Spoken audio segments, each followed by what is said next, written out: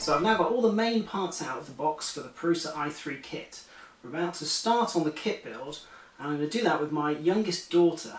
So this should be a really interesting build because it's the first time she's built up a 3D printer. My older daughter built up one last year, so we'll see how that goes. But I just wanted to go through a few of the parts that come in the kit, just talk about them a little bit to start with, because some of them are quite interesting. So the kit comes with pretty much everything that you're going to need to actually assemble it, including a set of tools, which is really nice because I think a lot of the time some people are going to be buying these for the first time. They may not have the tools that we take for granted when we built 3D printers before. So in this little first bag you get a full set of Allen keys, which again, some of them are quite small. You may not have them unless you do a lot of DIY and tinkering. Some spanners and a small screwdriver, and also some pliers. You can use them as cutters as well. I think the only thing I would have liked to have seen is a pair of cutters as well as these pliers, but other than that, it's fantastic that they've actually included the tools that you're going to need to build up this 3D printer.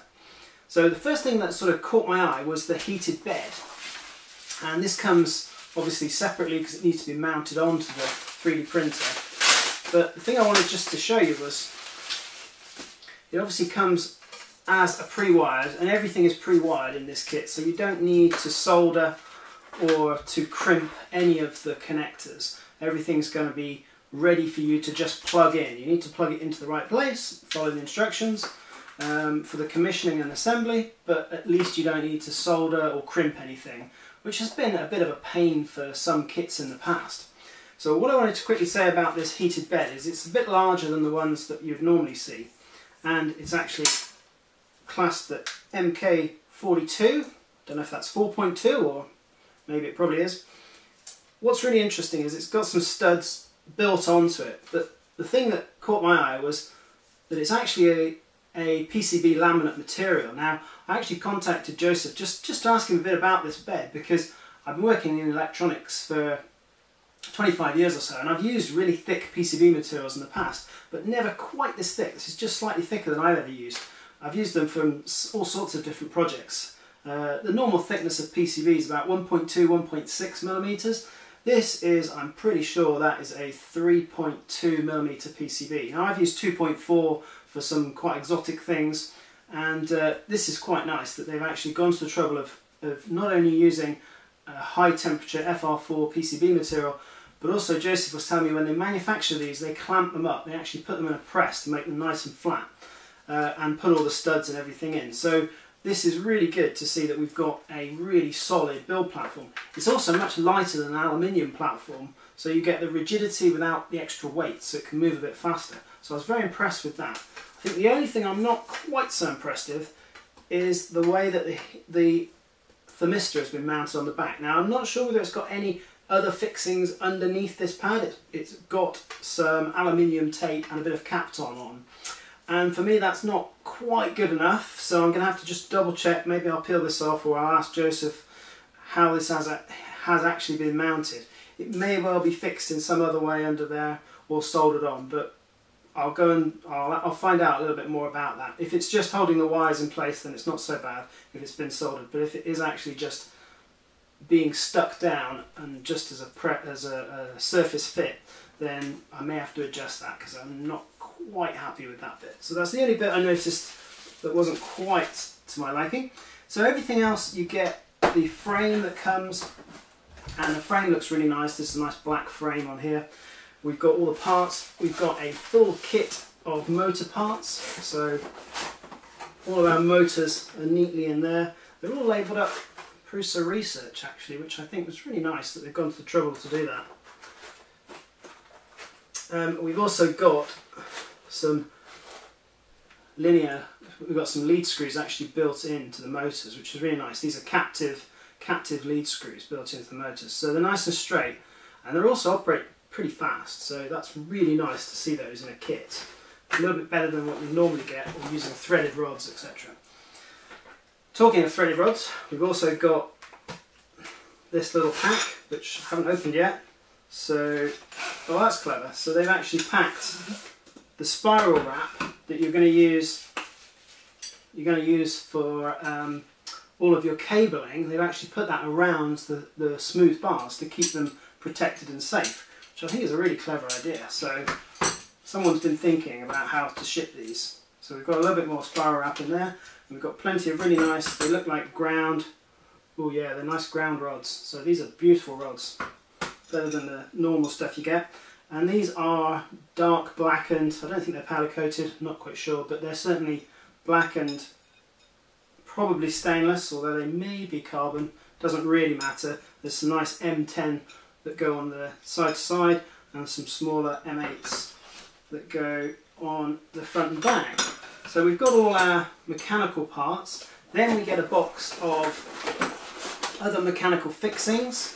So, and all of the bags come with a little reference, and actually it says in the manual that these are one-to-one, so you can use this as an overlay to see which part, if you're unfamiliar with the exact parts that are in the bags inside, you can use that as a little bit of a guide. So that's really nice. We've got other types of fixings, we've got belts, we've got screws, washers, nuts and everything else. And in the bottom we have the hot end, which is an E3D hot end. It's got the blower and a bit of electronics in there as well, which is very nice. And our probe sensor for the bed, because this has got a nice inductive probe sensor. The last bits in the bottom are the Rambo and the LCD, so the other two bits of electronics that we're going to need. So they should be fairly straightforward to connect up, because we're not having to do any soldering or anything else. It's just going to connect up the wires to the correct connectors. In the last box we have all of the wonderfully printed plastic parts, and this was another thing that was obvious about this kit, that someone's been spending a lot of time reiterating the kit, and that's probably due to the fact that the guys at Prusa Research actually build these up and have a massive print farm, and the print farm prints all of these plastic parts. So all of the parts that it actually produces on the print farm go into the kits to make even more printers. So anything that they actually find that goes wrong with the printers over time is going to get slowly weeded out, which is, I think, is a fantastic thing.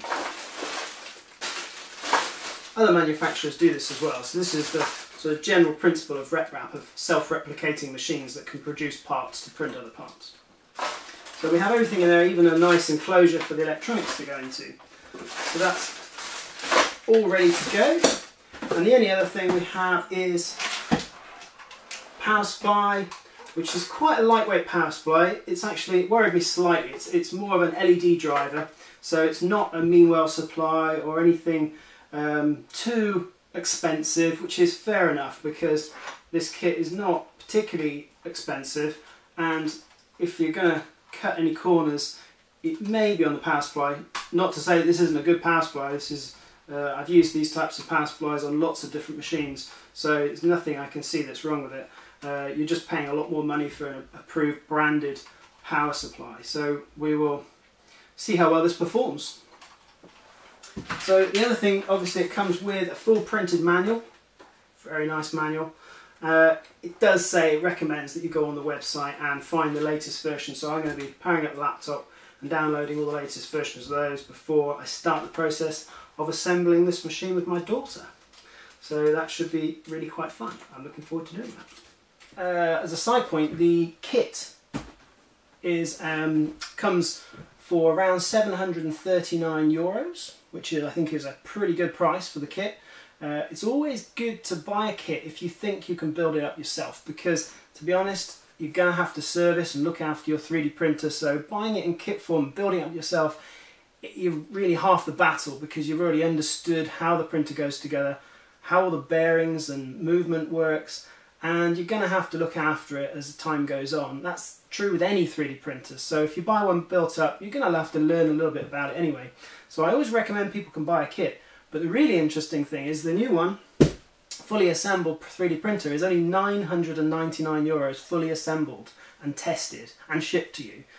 And for that extra less than €200, that is a ridiculously good price for a fully assembled printer, because it will take you some time to build this kit up.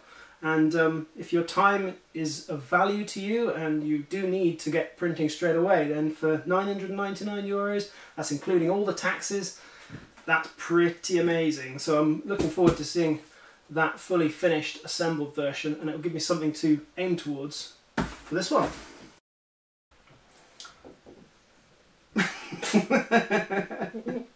Okay, so I tracked down young daughter, and what do you think about building up your first 3D printer then? It's going to be really fun. It's going to be fun, okay. What do you think about all these parts and the tools? Do you think you're going to be able to do it? Yeah. Yeah, because your sister built one up last year, didn't she? So you've got to prove that you can do it as well. I think we're going to be able to do it. Yeah. Okay. And you're not doing it just because of the sweets, are you? No, that's good. We don't want to be doing it just because of the sweets. So what sort of things are you going to do with your 3D printer? Well, I'm going to make some things for Halloween and That's a good idea. make some stuff for my animal garden. Ooh, okay, cool. Yeah. Loads of creepy bats. Creepy bats. I like creepy bats. And we'll have to make things for Halloween, creepy bats, animal garden things. Anything else? What did we print yesterday on the assembled machine? A dog. A pug, wasn't Yeah, it? pug. That was cool. So cute. We printed a very cool pug. So we'll definitely be doing more things like that. And, what other things? Probably, Squishy things? yeah, squishy. things. Squishy things are good. Yeah. So we'll do some soft, flexible printing as well, because that was quite fun last year. Okay, well, we might as well get on with the build then. And Yep. if you come back next time, you'll see a little bit further how we got on with the build, and we can talk a bit more about how you've got on. Yeah? Yeah. Okay, high five. Let's go.